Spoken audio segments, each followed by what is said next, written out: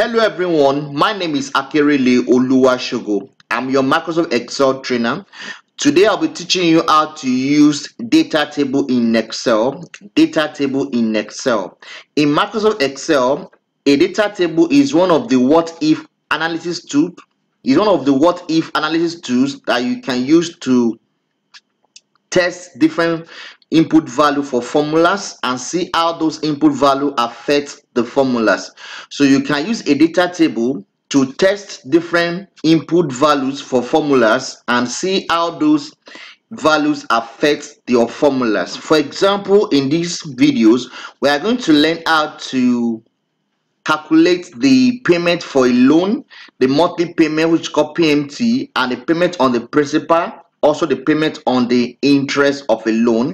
For example, let's say you are getting a loan from the bank, 2 million naira at the rate of 15%, and you are giving 24 more to pay back the loan. So you want to calculate the PMT, which is the monthly payment on the loan. There's a monthly payment you pay on the loan to service the loan.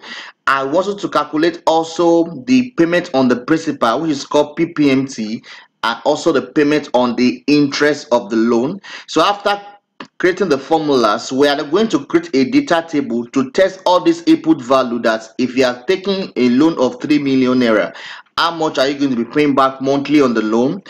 How much are you going to be paying back on the principal and also on the interest of the loan? So we have all this input value, 3 million to 10 million naira. So we are going to create a data table to test the input value, how it affects our formulas. Okay, all right, let's calculate the monthly payment, which is called PMT. All you need to do is to type your equal symbol and type PMT. So when you type PMT, so you open the function. The first argument is the rate. So is the rate, which is the 15%. So you click on the 15%, but you have to divide it by 12 because we are finding the monthly payment. Comma. The next argument is the EMPA. EMPA means the number of period you are giving. So if you are giving in years, you multiply by 12. But if you are giving in months, you don't have to multiply by 12. So you click on the 24 month that you are giving as the EMPA. Comma. The last argument we are going to supply is the PV, which is the loan. PV means present value, the loan you are taking from the bank. So you click on the 2 billion. So the other argument, which is the FV and type, we are not supplying it because we don't have future value.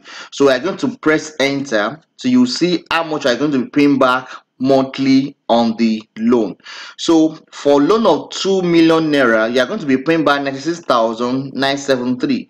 So let me format it and change it to naira currency. So I can click on this where I have my naira and go to my home tab and click on format painter to carry the format of that naira and dump it on this particular value. So you can see it's showing minus, that's payment. My monthly payment on the loan is 96,973. So let's find the payment on the principal. So I'm going to type equal symbol and type PPMT. So you open the function. The first argument is the rate. So we click on the 15%. So we divide it by 12, like I explained to you, is monthly payment, comma. And the second argument is per. Per mean period. So you remember you are paying the loan for 24 months, so per. So you press 1, which is the first month, the first period, comma. And the third argument is the EMPA, the total number of period you are giving, which is 24 months. So you click on the 24, comma. And the last argument is the PV, which is the present value, the money you are taking from the bank as a loan. So you click on the 2 million and you press enter. So you give us that the monthly payment on the principal is 71,973. So I can carry this format, click on my format painter and carry the format here so that it will show the naira currency. Okay. The last formula you want to calculate is the IPMT, the payment on the interest of the loan. I'll type equal symbol and I'll type the function out, IPMT. So I open the function. The first argument is the rate. I click on my rate divided by 12, comma.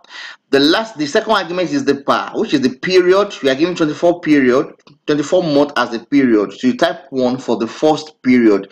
We are calculating for the first period, comma. And the third argument is the MPAR, the number of period we are given in total, which is 24. So you click on the 24 as the total period, comma, and the last argument we're going to supply is the PV, which is the present value. So you click on the 2 million naira, which is the loan you are taking from the bank. So you press enter, so to show you that you'll be paying back 25,000 naira on the interest of the loan. So let me carry the format painter and format the value as naira. You can see now I've calculated my formulas, so I'm going to test just all this input value, that if I'm taking 3 million naira, what will be my monthly payment, what will be the payment on the principal, and what will be the payment on the interest of the loan. So we are going to use data table to create different scenario to see how it affects our formulas. You can see the way I prepare my data table. I leave and a blank cell here. So all I need to do is to bring all this formula. For PMT, I will type equal symbol and click on where I have the PMT formula before. So I'll bring it here. For PPMT, I'll type equal symbol and click on where I have the formula. I'll bring it here also. For IPMT, I type equal symbol and click on where I have the formula before, and I press enter. So instead of doing it again, you can see where I have all my formulas. So you must leave a blank cell by the left hand side of the formulas. So all you need to do now is to select the value, select all the value together, and go to your data tab. Under the data tab, you go to a group called forecast, and you see a button called what if analysis. So click on the button and you have different what if analysis. So you click on data table. So when you click on data table, so it will ask you that you should supply either your row input cell or column input cell. Because these input value are in column, so I'm going to use column input cell. So I'll click on this value. Yeah, that is my column input cell, and I click on OK.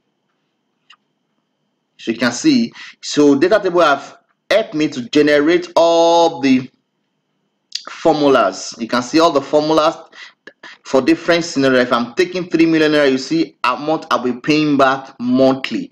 So if I'm taking 4 million naira, you see amount I'll be paying back on the monthly payment, on the principal, and on the interest of the loan. So let me format all the values so that we will have naira sign. So I click on my format painters and I highlight every value and see to be in naira. So let me increase the width or to fit column width. So you can see how I've used data table to create the formula for different scenario. So data table help you to test input values, how it affects formulas in Excel. So you can use data table to test input values, how it affects formula. So you can see different scenario that if I'm taking 3 million naira, what will be the monthly payment? If I'm taking 4 million naira, what will be the monthly payment? So instead of doing one after the other manually, so I've used data table to create the formula. So that's how to use data table in Excel. Thank you for watching my video. My name is Akerele Oluwashogo.